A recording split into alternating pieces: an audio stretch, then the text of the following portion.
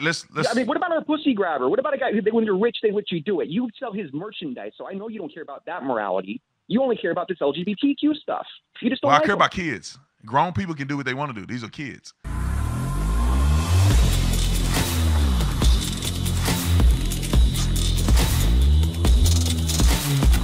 This video is brought to you by Birch Gold. Ladies and gentlemen, we are in days away from the Durban Accords, the greatest threat to the U.S. dollar's global dominance in the past 80 years. On August the 22nd, BRICS nation, which is Brazil, Russia, India, China, and South Africa, are expected to announce the launch of a new international supercurrency fully backed by gold or other commodities. This is part of the long-term plan to supplant the U.S. and the dollar as the cornerstones of the global financial system. How can you protect your IRA or 401k from the fallout from this landmark announcement? You can diversify with gold from Birch Gold Group. Historically, gold has been the safe haven in times of high uncertainty, which is what we're experiencing right now. Get a free information kit on gold IRAs and decide for yourself if a tax-sheltered retirement account backed by physical precious metals is right for you. Text the word Brandon to 989898. There is a monumental shift happening amongst nations that control 1/3 of the world's GDP, and it's kicking off on August the 22nd. Arm yourself with information to protect your retirement savings. Text Brandon to the number 989898 and claim your free information kit from Birch Gold today. Like and subscribe to the channel. Hit the bell so you get notification anytime I go live, make a video. Y'all already know what to do. Let's get into this. Let me go with Steven, who disagrees with me from San Diego, California. Steven, welcome to the show. Hey, Officer Tatum. Hey, I did multiple double takes during your session here. I thought it was quite outrageous. You said that you would prefer a 15-year-old teenager in a cis straight relationship with an adult. Now, what make you think I said that? What did I? Hold on. You know that you upload your own stuff, right? You know we can review this. No, hold on. Time out. Do that to me. This is the stuff. It's my show, brother. This is my show. You cannot. cannot. I will pay you $1,000. I will pay you $1,000. Everybody on the radio can hear me. I'll pay you $1,000 if you can go back and find a clip of me saying I prefer. Where did I say I prefer that? You said that it would be much closer to your morality for a. No, it did. I did not say that. I said it'd be much closer to the evolution of humanity.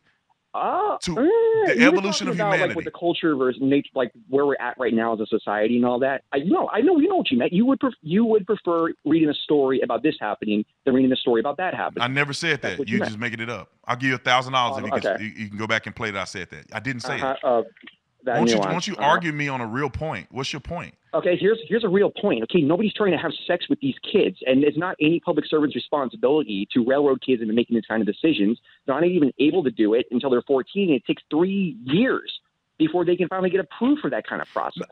Okay, let's start here. If a kid was 5 years old and said that it was a boy, and he said I want to be a girl, what do you think the parents? What would the parents do for that kid? What would the parents do for that kid? They probably think it was too early, and they probably say no. But they would transition him. They would let him wear girl clothes. They can't and have him live as a girl till he can do puberty blockers. Right or wrong? Fine, that's their choice, man. That's what the kid wants. How do you know what the kid wants? He's 5. Because you don't like it. Because you don't like it. No, because how does? Okay, all right. Let's. I mean, what about a pussy grabber? What about a guy who, when you're rich, they let you do it? You sell his merchandise, so I know you don't care about that morality. You only care about this LGBTQ stuff. You just don't. Well, I care about kids. Grown people can do what they want to do. These are kids, Steven. These are kids. These are children. They can't do. What other decision can a 5-year-old make that lasts forever? What decision can a 5-year-old make? Wait till they're 17 before that can happen. No, but they're making a decision to live as a girl. Does that not have any effect? Excuse me? They can't act on it that early. They got to wait till they're 14 in my state, and it takes 3 years before they can get approved for that kind of procedure. I'm saying to live their lives a certain way. If you're 5, your parents dress you up as a girl until they're ready to chemically castrate you. That's a difference. They shouldn't be able to do that to kids that young. The kid's asking. Well, so if my kid asks me to carry a gun around, am I going to let them carry a gun around because they want to be in the military at 5 years old? That would be a crime, sir. That would be a crime, sir. Well, it's a crime to sexually abuse your children. Yeah, nobody's sexually touching a child at 5 They're years old. They're fetishizing their children. That's your opinion because quite frankly, you're being very outrageous. You told me before I've been superfluous. You're being quite superfluous today, sir. You're saying it's evil to fly an LGBTQ flag during Pride Month at a Capitol No, I building? said in foreign embassies. I said on foreign embassies. It's a shame. It is a shame to promote sexual immorality. It's a shame. To include them, to bring them to the table, to acknowledge that they exist. Listen, when have we not acknowledged that gay people exist? You need to have a flag to acknowledge that they exist. We need a flag to acknowledge that people exist. We used to dishonorably discharge them from the military. We did. We did that, I believe, up until the 70s. Somebody can correct me if it's earlier or later than that. We used to dishonorably discharge them. People are still afraid to come out. There's been documentaries about it. There's been recent interviews about it. We got people who are 60 years old in the military that everyone knows in private they're gay. They've never come out. They've never come out because they're afraid they're going to lose their standing. Why do they need to come out in the military? They want to be known. Why? Now, Why do you want to be known? No, why does anybody want to be known? All right, let me ask you this question. Uh-huh. Let me ask you this question. If a person is a 20-year-old man and he's attracted to a 15-year-old, is that okay? No, sir. Why not? No, he should leave that kid alone. It's not his job. You love who you love, right? Well, no. I never made a case that you should fool around. Can he be in a relationship and not? Can he be in a relationship with a 15-year-old and not have sex?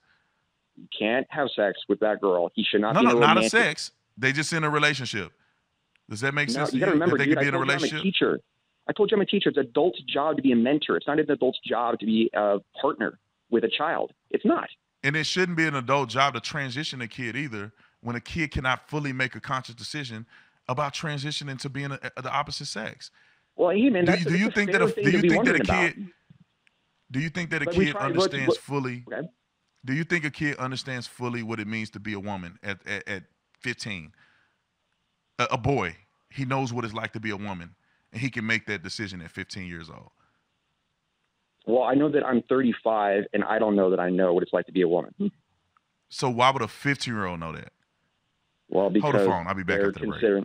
All right, I got a bunch of people calling in. I just want to address what Steven was saying, because a lot of times when I'm talking to somebody who's combative, they kind of talk over. I don't even know if I want to go back to it. I never said I prioritize or prefer a freaking adult in a relationship with a kid. I said if you go with the nature, the progression of human beings' existence, you will see that it makes more sense in human development that people who hit puberty are eligible to have children, that people are having children with them. And so a 20-year-old man and a 15-year-old, it wasn't even a weird thing probably 20, 30 years ago. I would say more than that, maybe like 50 years ago, 60 years ago. That wasn't a weird thing. Our society has progressed. People are living longer, and we are realizing that maturity between a 20-year-old and a 15-year-old is not balanced. And the balance is so far off that they believe that a 20-year-old will be manipulating a 15-year-old in order to be in a relationship, a sexual relationship. But when you talk about nurture, or we just go off the fact that we are not humans of any type of moral turpitude. I don't even know if that's a word. Moral standing. Let me just say that. I don't want to be making up words. So we're not on morals. We're just animals operating off animal instincts. When do you think people will begin to have children? Probably when boys hit puberty and they're able, and women and girls hit puberty and they're able, just on evolutionary principle.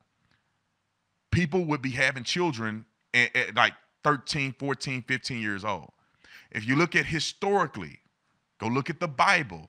People had wives that were 13 years old. And so when you look at that, I made the point that that was normal in humanity versus two men being together. Let me tell you why. If in humanity, and this is a hard conversation to have, people don't want to have this intellectual conversation because people get all weirded out. But I'm willing to have it because I'm B. Tatum. If you look at the history of the last 5,000 years of human beings, if you have two men, just say you had a whole tribe of people who were all attracted to the same sex. All of a sudden they woke up and they were attracted to the same sex. Where do you think that tribe would be today? Let me tell you, I'll save you your mental brain power. They would be extinct, okay? If people were having sex when they hit puberty, or they're able to bear children, and young men were able to produce children because they can develop, you know what, that you need to have children. And that occurred in a tribe. That tribe will still be alive today and probably have a lot of kids that have developed from that tribe. So all I'm saying is that if you look at it, the natural human existence, it makes more sense for that dynamic than for a dynamic of a man and a man, a woman and a woman. And before you can get a surgical transition, people couldn't even do transition at all. You could put a dress on, bro, but back then they didn't have stuff that you can stop your puberty. They didn't have medication for you to take hormone balanced stuff to make you turn into a girl, hair, stop growing a beard. That stuff didn't exist 5,000 years ago. So this is what I would consider to be a new phenomenon that we should not be treating as normalized and acceptable. I'm okay and I agree with the fact that adults and adolescents should not be in relationships. It's very clear. I agree to that. But I also believe that homosexuality is a mental illness. And mental illness doesn't mean you're a bad person, doesn't mean people shouldn't talk to you, you should be boycotted. It just means that something is going on in your mind that we should be addressing to help you live a better, more fulfilled life.